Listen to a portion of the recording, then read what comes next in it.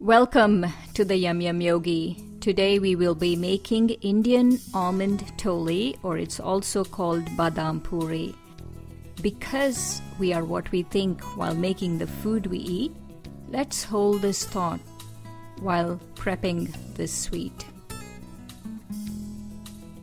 I am powerful because I remain close to truth and distant from doubt, enabling me to rise to any challenge and fly over any obstacle.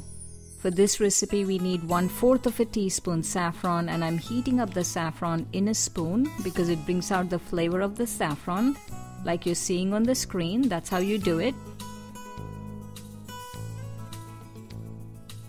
And we need 2 cups of almonds. The almonds have to be blanched and skin removed. That's how they look. 1/4 of a cup soy milk. It could be any milk. I'm using soy milk. 1 teaspoon cardamom powder. 1/2 cup of sugar. And of course the saffron. And now we preheat the oven to 375 degrees Fahrenheit. Process the almonds in a food processor. You have to process them in a way that half of it is fine almond meal and half of it is coarse crumbs. So transfer the almond meal crumbs into a bowl and add the sugar. Now we mix the saffron with the milk. And the best way to do it is take the edge of a bowl and crush the saffron like you're seeing on the screen. That really blends the saffron with the milk, and that's how it looks after the saffron is blended with the milk. Add the cardamom powder. A teaspoon at a time, add the saffron and the milk. So you just add half of it before you add the whole thing, and then start mixing the almond meal. It should form a dough like that. It's a hard dough and it should all be blended together. That's how it looks.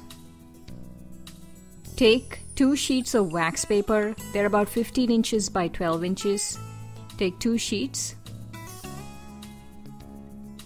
and break the dough into 2 equal parts, and take 1 part and with your hand round it as much as you can, like you're seeing on the screen. And then with the rolling pin in between the wax paper, roll out the dough. The dough should be rolled out about 3/8 of an inch thick. Not too thick, not too thin. It should be about 3/8 of an inch thick. Take a cookie cutter.